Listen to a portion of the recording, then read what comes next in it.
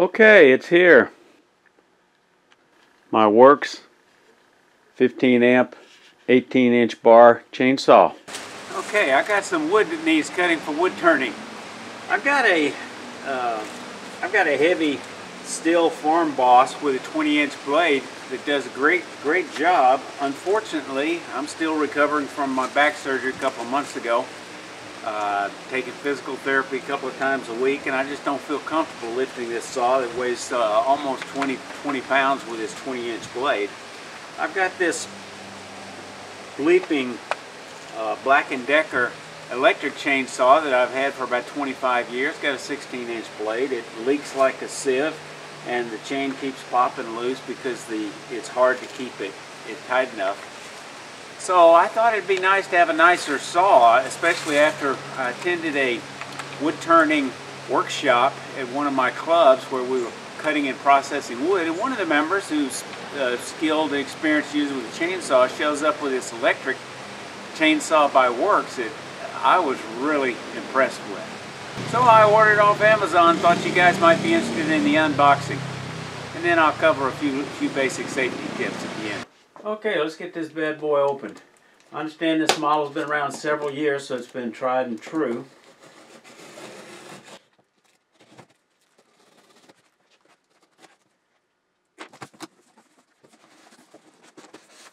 So we got us a manual. Looks like a quick start manual.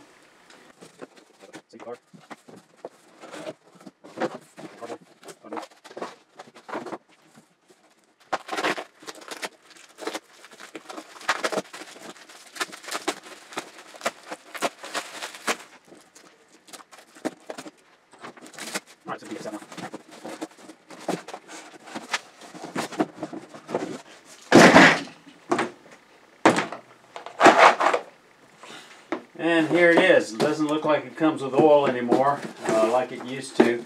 Bar chain oil, but that's alright. I've got plenty of bar chain oil. Tells you how to use it. Here's the reservoir for the ball. Much nicer than the one on that my piece of crap Black & Decker. It's also got a sight window so you can see how much you have in it. It comes with a chain bar cover. It's got a little latch or a little cinch hook here for an extension cord. So it kind of slips in there and it keeps it from becoming disconnected, you know, when you connect the two. So let's go ahead and let's crank it up and see how it works. But before then, let me describe one other safety feature on here that seems to confuse some people, and that's the safety brake. When you're using it, it gets pulled back. If you get a kickback, it comes up and then immediately stops your saw. Another safety feature has got these teeth here to engage in the wood, so you can leverage the saw a little bit, and that also tends to reduce kickbacks.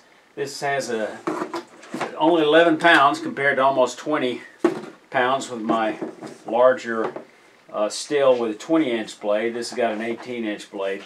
It's got an automatic chain tensioning that keeps it tight according to the specifications.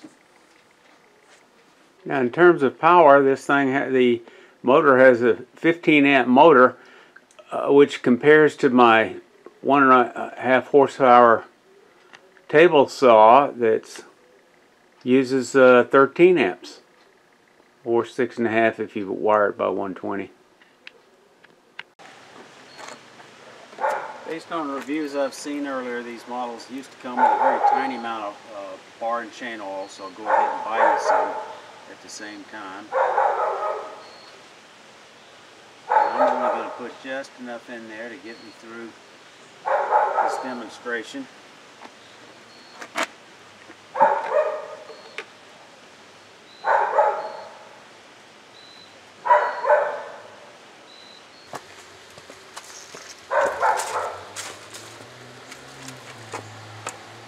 Chain brake, pull back, push down on this button.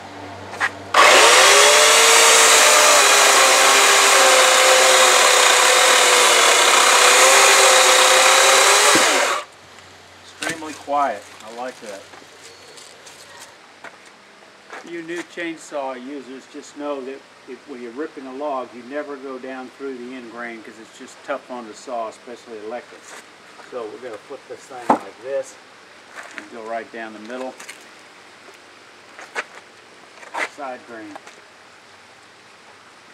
Push the button. Gauge the safety lever. Push the button.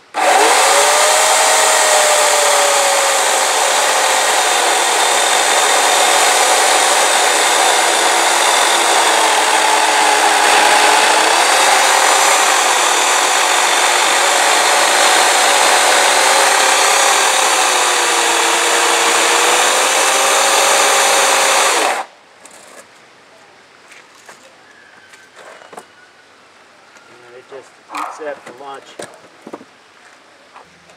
Unlike big gas-powered chainsaws, it's got an ergonomic handle to cut vertically as well as horizontally.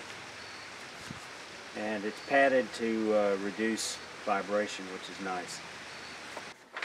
Okay, quick review of the features, make sure I didn't miss any. Got an 18-inch bar, which is adequate for good size trees. It's got an auto attention system, so you don't ever have to worry about it. Doesn't allow you to over tighten the chain, and it keeps it snug. I didn't find it loosening at all in the short operation that I had. The auto lubrication system keeps the chain well oiled. Chain brake stops the saw if you get a kickback. You can, as I showed, you can grab it from any angle.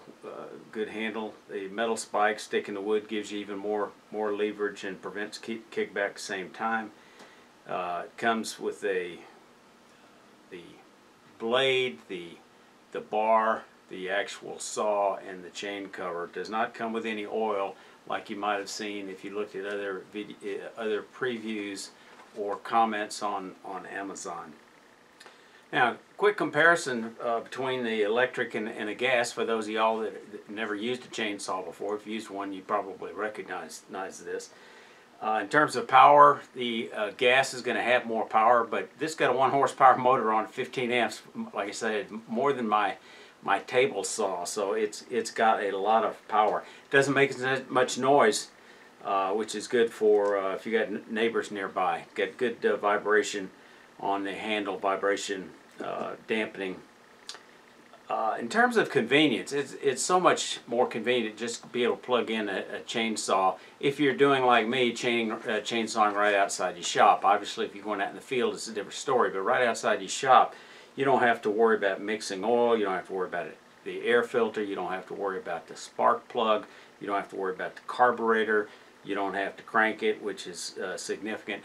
You don't have to worry about buying white gas, because if you get ethanol gas, it's eventually going to destroy your chainsaw if you don't drain it every time you use it, or after when you're not using it for a couple of months. And in any gas, you got to drain it if you're not going to use it for a couple of months. In terms of safety, they're both going to have kickback brakes, gas as well as electrics.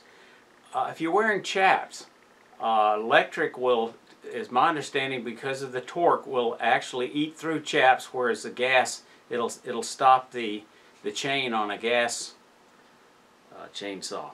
It's got a 2-year regular warranty, but it's 3-year extended warranty if you register your products. That's a good idea. Field use only if you got a generator. Make sure you got an adequate chainsaw.